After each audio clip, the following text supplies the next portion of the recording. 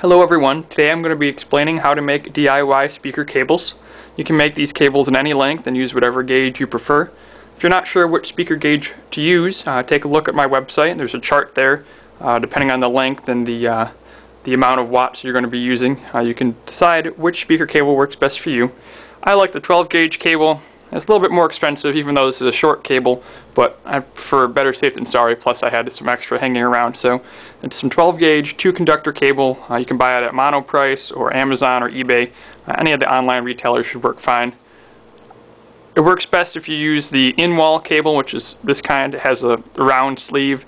If you use some of the flat cable, it looks a little bit funky, but it still works, same concept. You're also going to need some braided sleeving. I like the fire retardant sleeving or the non-fray sleeving.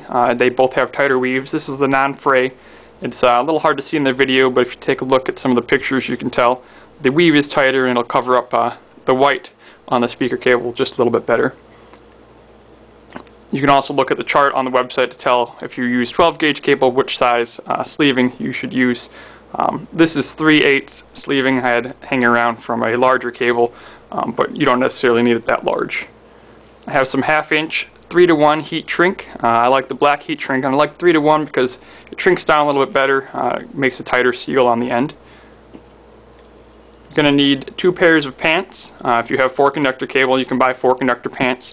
And take a look at this website. There's also a chart showing which size the entrance and exit you need for whichever cable gauge you chose. I believe these are 10mm entrance cable pants, which I found work great for 12 gauge cable. You're also going to need some sort of connector. If you really want, you could just use bare wire, but if you're going to all this trouble to make them look nice, you might as well choose a nice connector. These are some banana plugs.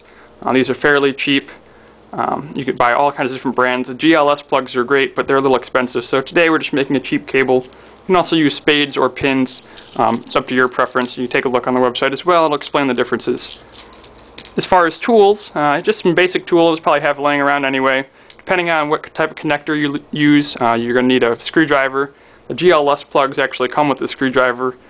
It has flat edge and then a Phillips head. But when you pick out a connector, you should be able to see what type of screw you need. It's hard to see in the video, but these ones just need a flathead screwdriver. You're going to need some scissors. For obvious reasons, you have to cut your cable. Measuring tape so you can measure out the sleeving, the cable. Some scotch tape. I'll explain why you need this later, but it's not to hold the thing together. A ruler. This is going to become important when we get down to measuring the amount of cable to strip. And a razor blade to strip the cable. You can use a cable stripper if you like. I prefer the razor blade. You're also going to need either a heat gun, a hair dryer, or a lighter. I don't have that pictured, but we're going to be using a lighter today. That's it for the parts and the tools you'll need. Let's get on to the construction. The first thing you're going to need to do is measure out your speaker cable and sleeving. I like to leave about 8 inches extra on the speaker cable, so the speaker cable is 8 inches longer. This accounts for when you use the pants. You're going to need pants to cover up part of it. You don't need to waste your sleeving. The sleeving is going to end somewhere here.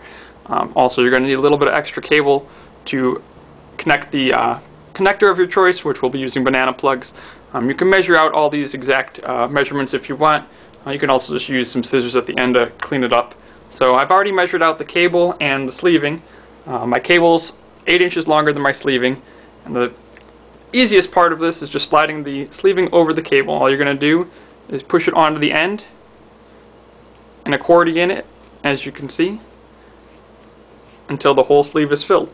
If you have a longer cable, or if your sleeving is a little bit tighter fitting, you might have to go a smaller amount at a time, but you just repeat this procedure until the whole cable is sleeved.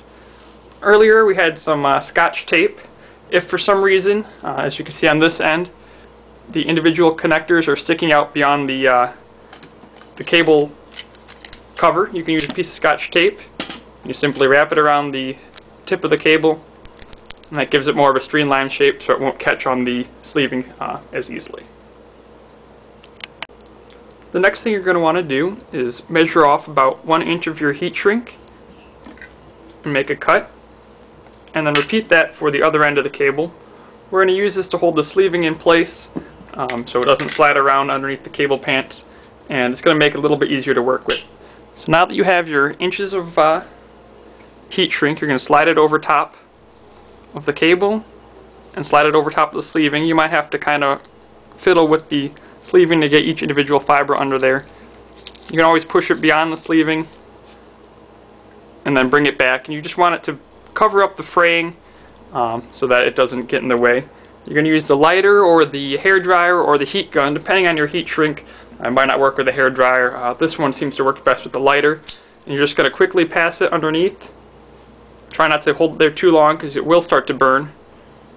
And you're going to repeat that until the entire heat shrink has shrunk. You can see it starting to shrink already.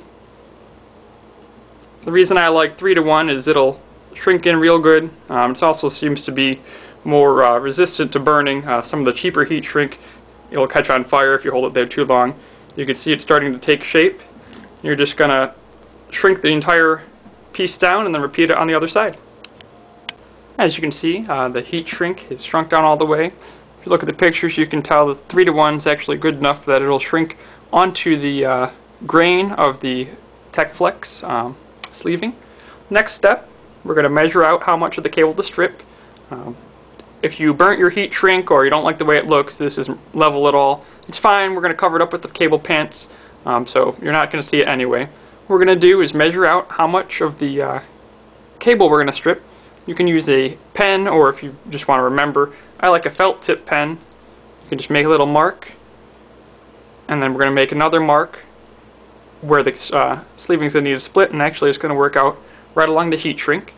You're going to take your razor blade, you're just going to make a single cut along the sleeve and peel it off, and you can make a round cut along the bottom and remove it completely.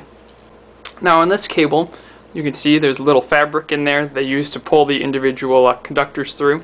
You can just take some scissors and snip that off. It's just some fabric, you're not going to need that. You can see that now we have the cable stripped, and all we're going to do is slide the pants over top. They should go in smoothly. If for some reason, especially I found with some of the larger cables, if the individual cables aren't sliding through the individual legs of the pants, you can put a little dish soap in there to help lubricate it and just push it right through. Once you get the cable pants on, you're just going to slide it all the way to the bottom. You can see the heat shrink that we used before is completely covered, and we have a little bit extra of the connector that we're going to need to put the banana plugs on. You should have your banana plugs all ready. You just, depending on the type, you can just unscrew the casing. You can then see that we actually are going to have an extra cable, so you can use your felt tip pen again, make a little mark. You want to make it just a little bit below the end, otherwise it won't fit correctly. And then we're going to splice off that part of the cable. Now that your cable is the correct length, we're going to need to strip the outer edge of the single cables. If you have a cable stripper, you can use that. I'm going to use the razor blade. Now it's a little hard to show on the video without cutting myself, but basically you're just going to make a circular cut along the bottom and then a straight cut along the edge. Pull it off. Be very careful. The casing on these individual cables is very thin. If you make a cut too deep, you can actually cut some of the copper wires off and reduce the gauge of your cable. The next thing you're going to want to do is prepare your connectors. These banana plugs have little screws, so with a regular style screwdriver you can just unscrew the screw. You can see now the tube's completely open, and once we put the cable inside we'll tighten them back down. You want to try not to touch the copper that you've exposed, especially with greasy fingers. If you want, you could wear gloves, but I just choose not to touch it. You're then going to tighten down the screws on your banana plug. If you have a different type of banana plug, you might have to put the covering on first. The ones that I am using today, the covering slides on from the outside. The GLS plugs, for example, you have to put the covering for the banana plug on prior to tightening down the screws.